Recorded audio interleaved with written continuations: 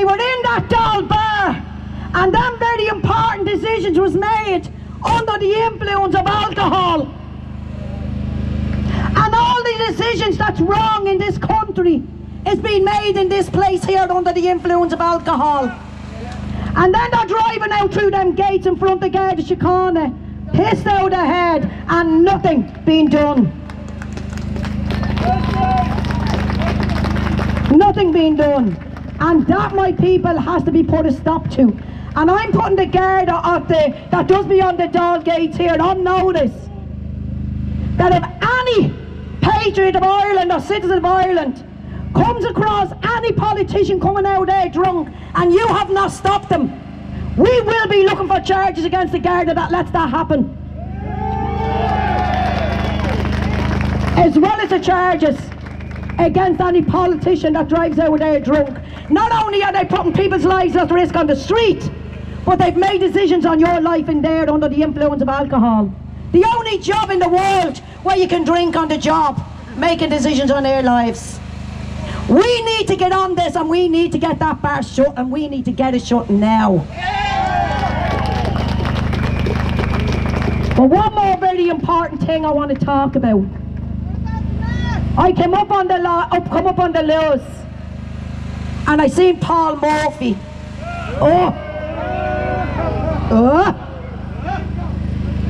In the middle of O'Connell Street facing the GPO, we hadn't even got the girl to go over and stand at it because he knows he would have been struck down by their forefathers. He's spouting out of his ugly mount. He's worried, people, he's worried about all you. He's worried about all you. And you know what he said? And I was standing listening to him before I went around for the Lewis. The far right is getting too big! He's worried. He's very worried. Very worried. We need to take them down, he said. What do you say to that, people? Bring it on. Bring it on. We're Nazis. We're racist.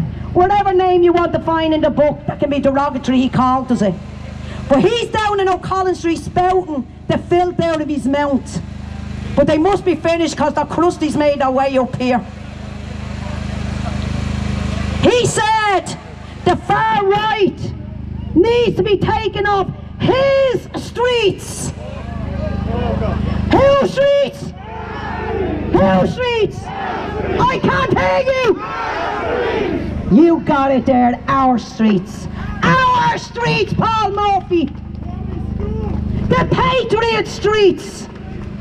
Not the gravy train jumper streets. Our streets. You gotta make our streets. Our streets. And I want to tell you one more thing, people. It's not being allowed to stay on social media. But guess what? D-Wall got her hands on it and has it on her site. And I've been advised by everyone, D, don't put it on your site, they'll take your site down. But I couldn't. I had to take the risk. And it's 2 very short videos, and I put it up 2 weeks ago. A little over 2, no, it is 2 weeks ago. The man that took the videos was deactivated immediately. And anyone that shared it for him was given 30 days ban. And if they tried to put it back up, because you see, it was a video, it was recording, so they couldn't deactivate it. So they came to me and gave the 2 videos to me. And I put them up on my site. And anyone that hasn't went on to overdwall.com, go on to it and look at it. But be warned, it's not nice. It's 2 men. A lot of you here know about it. For those that don't know about it, Paul Murphy jumps on the bandwagon of every homeless protest that's going for notoriety, and so does Mary No Knickers, Mary Lou, along with Hazel Shoe. The 2 of them are the image, you want to know that, isn't it? Except for the eyes. I wonder where Mary's daddy was then. Was he in China? I was her mammy over here. Oh, stop there, you're going to get into trouble.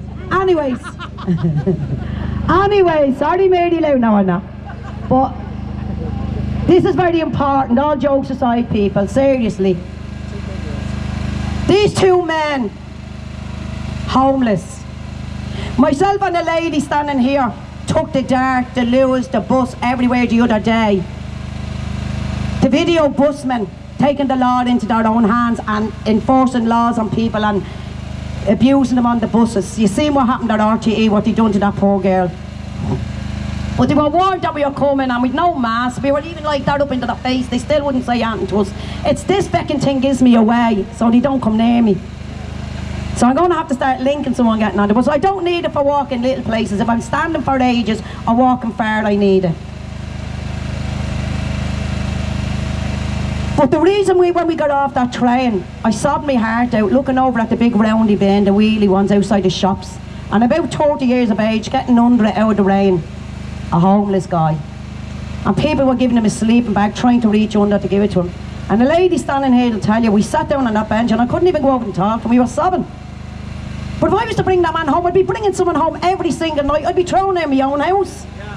But everyone here feels the same, but we know we can't. It's up to these bastards in here to sort them out.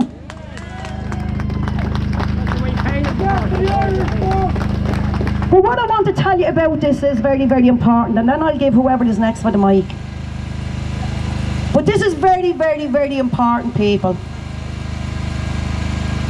These two videos were taken on O'Connell Bridge. Did any of you see it? Hands up who's seen the videos of O'Connell Bridge. Very few. Very few. Right? I don't know if you've seen them on my stream or not. Yeah? Yeah. So go on to overdwall.com and you'll see it. And you can hear the man speaking that's doing the recording. And he's saying, oh please God, let him be alive, let him be alive. Two young men, homeless men, saw no future for themselves in Ireland. There were two Irish men, but a lot of Polish and Latvians are doing this as well. They're getting treated the exact same as the Irish is treated. You see, because their skin is the same colour as ours. It seems to be housed by colour of skin now. But that's not the people of colour fault. That's the government's fault. But what I want to say about this is, the young man went over to the bridge to try and video them. And you can hear them on the video say, oh Jesus, please don't let them be dead, don't let them be dead. They saw no future for themselves in Ireland. And there was no future ever of a home, of a roof over their heads.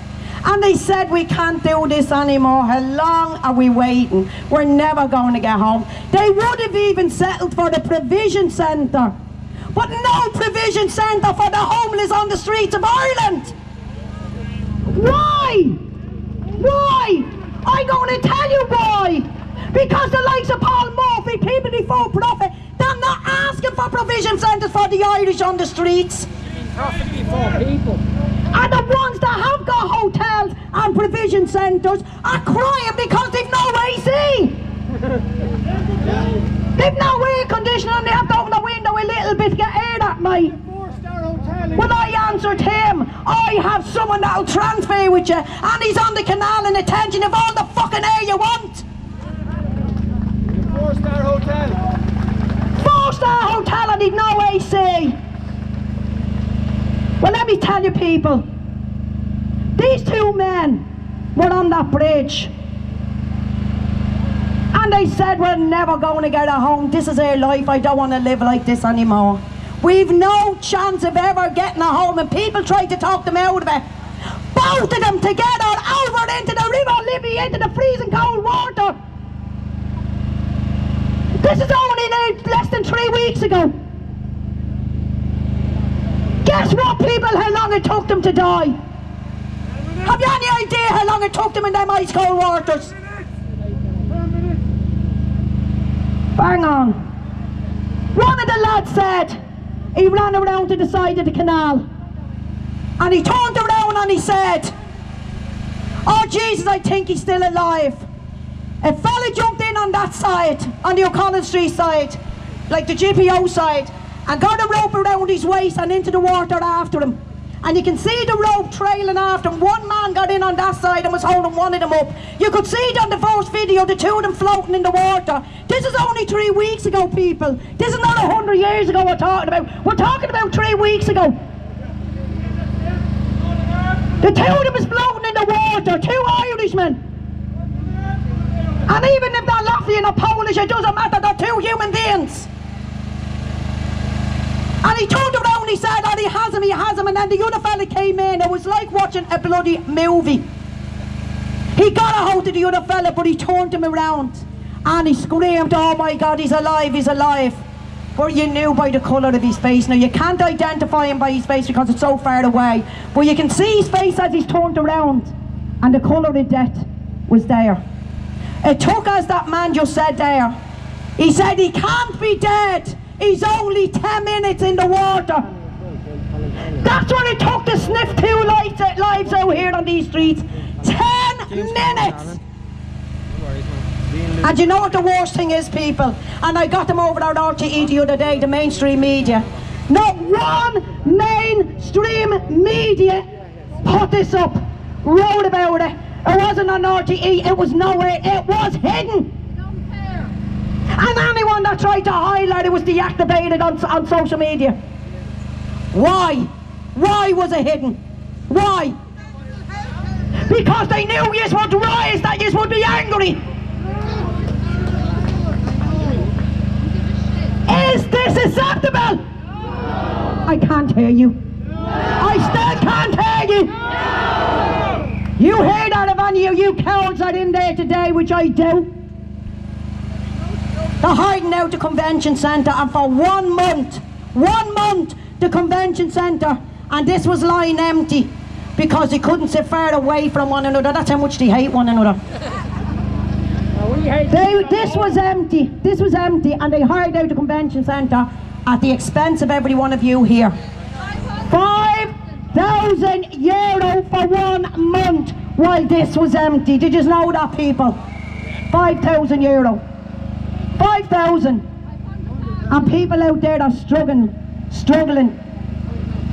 Oh, sorry, did I say 5,000? I apologise, 500,000. That was 125,000 a week. Well, this lay empty, I apologise for that. 500,000. 125,000 a week for the convention centre, for them to sit down there drinking while you paid for all this. Oh, and by the way, you pay for the drink in the bar here too. And you're not allowed to even go to the fucking pub. So people, I'm going to ask you before I give up, before Chopper takes my hand off. I'm going to ask you people out there, next Saturday, and I'm asking you Chopper, I'm asking everybody. Next Saturday, can I just have everyone's attention for this one last part? Next Saturday, GPO 1 o'clock. And we're at the Alderton, and the man is down at my car now, he has it. We're at the Alderton, a big rate. And we are going to go from the GPO up to O'Connell Bridge where them men threw themselves over, and we're going to do a 3-minute silence and a memorial there to all who committed suicide. Myself, Gemma, Niall McConnell, the Patriot, and many more, and John Waters, we're all going to be there. Now, I'm not sure about John, I'm not 100% on that. But we're all going to be there on O'Connell Bridge next Saturday at 1 o'clock. We're going from the GPO marching down. And tri-colours, please! Ireland flags and tri-colours, Republic of Ireland tri-colours. We want to see a tri-colours on O'Connell Street next Saturday. I'd love to see that street right down for our patriots that gave our lives up for us to be able to stand here and fight today. We wouldn't be able to do this if it wasn't for them. So let's show them some respect next Saturday, people. 1 o'clock, the GPO, next Saturday. 3-minute silence for the men that went into the Liffey that see no future of a home here for themselves in Ireland. No roof over the Irish's head. The Latvians and the Polish are treated the exact same as the Irish. We need to do this next Saturday. Nobody has mentioned them. Not one of the parties. Solidarity, Paul Murphy, Sinn Féin, people before profit that's down there like Braid Smith with a bandana on her and a feckin' mask. We don't need the likes of them anywhere near us, but we need you, the genuine patriots that love Ireland. So please, everybody next Saturday, 1 o'clock, GPO, thank you!